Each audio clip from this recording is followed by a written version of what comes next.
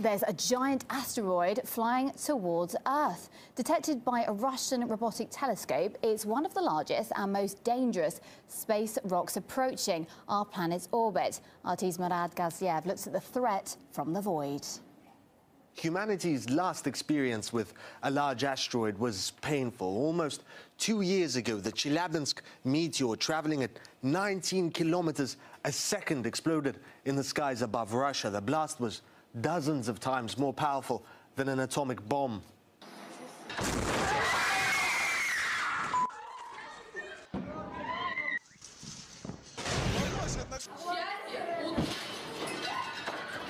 But that meteor was only 20 or so meters in diameter, weighing about as much as the Eiffel Tower. This new asteroid is an entirely different story. It's 20 times bigger, the size of a village, weighing millions of times more. If this asteroid, for now called 2014 UR116, flew into our atmosphere, it wouldn't just burn up in the air and shatter windows. This would hit the planet's surface, potentially killing millions. But calm for now. It's not yet on a collision course with Earth. The danger is, as it passes near planets and the sun, gravity could alter its path. In fact, the Russian Space Agency, which detected UR116, has satellites watching just for such objects. And it's not only Russia. An American observatory a decade ago detected another similar asteroid. There was a big scare about that, if you remember. Apophis was named after the Egyptian god of evil, and asteroids its size hit Earth on average once in 80,000 years. NASA gave it a very real chance of impacting our planet, though that was later revised down. But the danger from asteroids is very real, and astronomers are increasingly keeping an eye out and thinking about what to do if they confirm a collision course, though don't expect anything quite as dramatic as Bruce Willis leading his team of misfits to save the world.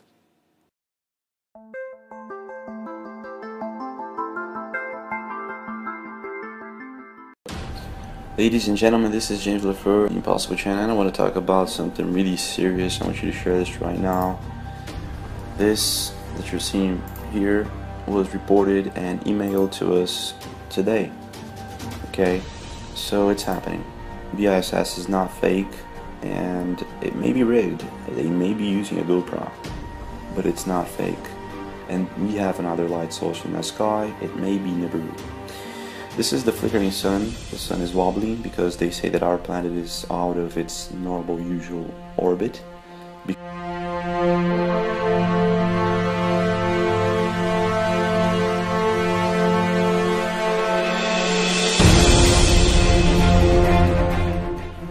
This is really weird because the sun is supposed to have set already, and it's coming back with this pinkish light color, and suddenly the ISS cuts its feed and it's supposed to go dark, but the ISS is still there, lit up by this red color. So they say that we got this other planet, coming in our direction, and it's gonna cross our sky, the planet of the crossing. And well, I guess it's here. My guess is it's here, and we've got evidence, footage, pictures we're going to show you right now that confirms this footage from the ISS. This color. So this is 3 AM in the morning and the ISS is lit up with this color. Okay, take a look at this, folks. I'm going to show you. I want you to sit down right now. Hi, James. I live in Calgary, Alberta, Canada. I was watching your breaking news 3 AM NIBIRU sunrise video recently and remembered that I had witnessed something similar. On October 15th, 2016, I looked outside and noticed the sky was unusually bright for 3 AM. But it wasn't until I looked towards the southwest that I knew something wasn't right. The sky was unusually red. Now, I'm in the Mountain Daylight Time Zone. It's almost 3 o'clock in the morning. My southwest line of sight passed over a reservoir and provincial parkland, so no real city lights to speak of. At the time, no forest fires or fireworks displays. While the southwest sky was red, the rest of the city was lit up with white light. So I grabbed my SLR and took this video in order at the time to prove to my sleeping girlfriend that I wasn't exaggerating. So James, what do you think? First of all, I think we've got wonderful fans and subscribers, and I think if you have anything you want to share with us, you must email us at thatimpossiblechannel@gmail.com.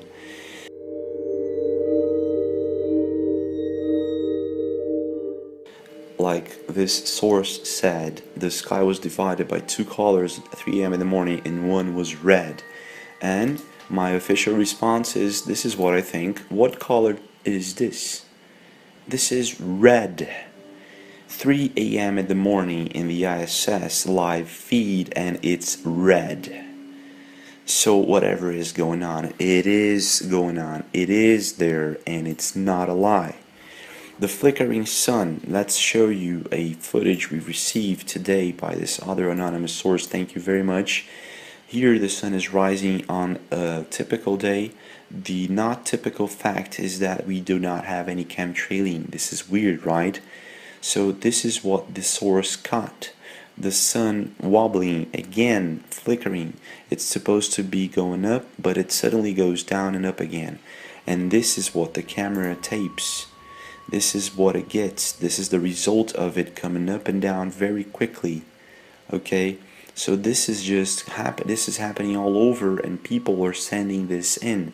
We've got more on the flickering sun, and it's happening. Okay? It's not fake. Do you understand this? It's not fake.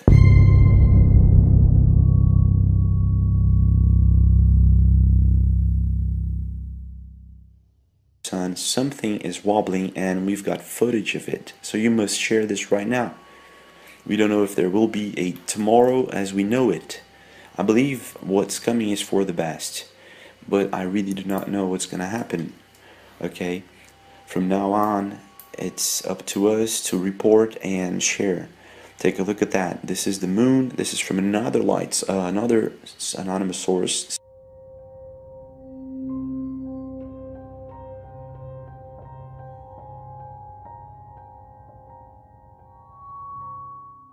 And this is the moon and the same 3 a.m. sunrise. Okay, thank you very much for sharing this with us. This is impressive, guys. This is just impressive. Please keep taking pictures, taking videos, and send it in to thatimpossiblechannel@gmail.com. or if the video seems too big, it's above 25 megabytes, please do send it through Mediafire or some other type of website, download website. Take a look at that, guys. We've got this pinkish sunrise at 3 a.m. in the morning. It's not pinkish, it's becoming red, right? It's more of a red type. It's, yeah, well, they say that NIBIRU Planet X, the prophecies foretell that it's coming with this iron color, right? So it may be NIBIRU Planet X. This may be real, and it may be here. So this is the sun flickering from the ISS. Again, this red iron color and this pinkish sunrise, right? This is from Rambo Napper, thank you very much. The sun wobbling, take a look at that. It's going up, up, up, it's getting bigger, right? But suddenly it goes back. What is that? You know what I mean? So it's wobbling for sure. So we've got the sun wobbling and the pinkish sunrise. But what's most impressive is that before the sun comes up, take a look at that. The ISS is lit up by this red color, which is being seen in Australia, the UK, Netherlands, Canada, and some parts of the US, right? The 3 a.m. sunrise, the red 3 a.m. sunrise.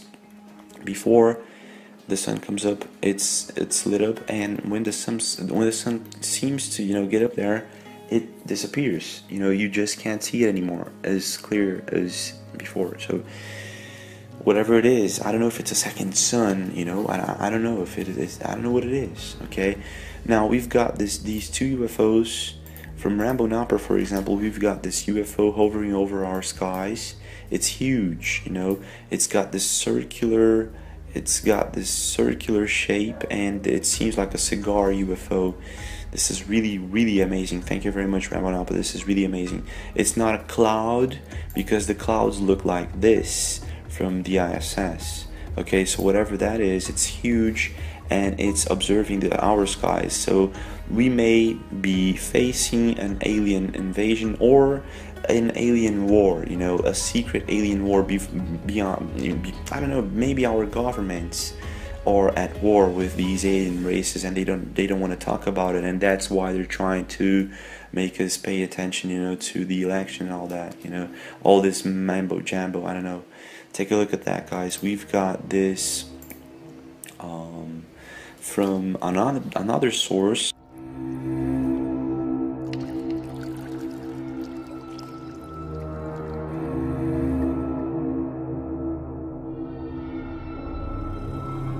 So we got this alien Black Knight satellite from another source, okay, and this is really compelling because it looks like a Lockheed spy plane, but they say that it's there for 30,000 years and it's an alien satellite.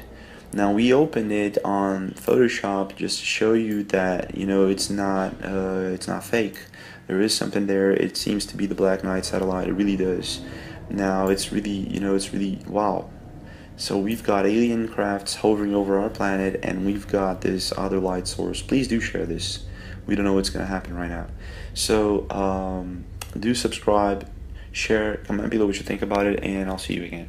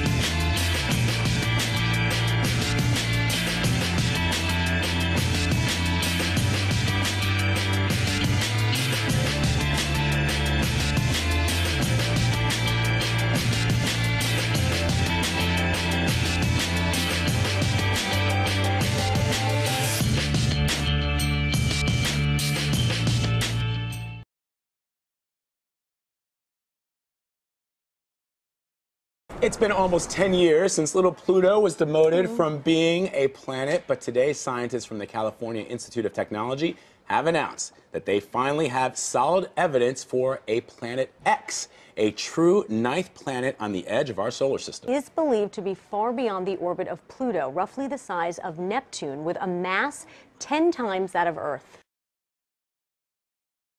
There are things out there, little icy objects that are orbiting in a funny way, and nobody was quite sure why. It seemed like there might be something with gravity pulling on them, but nobody quite understood. And finally, these scientists that you talked about took a really hard look at it, did simulations, calculations, and they came up with the explanation: it probably is this giant planet. I think I read somewhere it orbits the sun every 10,000 to 20,000 years. Right. Is that why no one has seen it to this point? No, that's not why. It's because it's so dim. It's so far away that even though it's big, it's very, very dim, and it'll be very tough to spot with a telescope. I'm also fascinated at the idea that this planet could be so far out there and still our sun be the mass that is keeping it in the gravitational pull of our solar system. Right, yeah, but no, it's true. That's incredible. And so there was a thought at one point from scientists that when they thought that there was something beyond Pluto, that it might have been all the massive objects floating in the Kuiper Belt, but it's not. Right, so all those objects are out there and they have a lot of mass, and originally the scientists said, look, a planet is such a crazy idea, maybe it's the Kuiper Belt itself that's pulling it on itself and making these orbits look funny.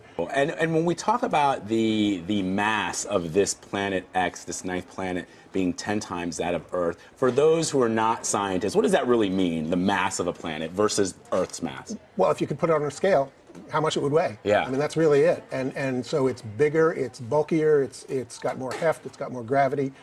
It's this huge elephant in the living room, except we didn't know it was there. You mentioned that scientists haven't seen it yet because of how far away it is and how Right. dim it is. Is there a way for them to get visual evidence? Yes, so the biggest telescopes in the world can theoretically see this thing if they're looking in exactly the right place.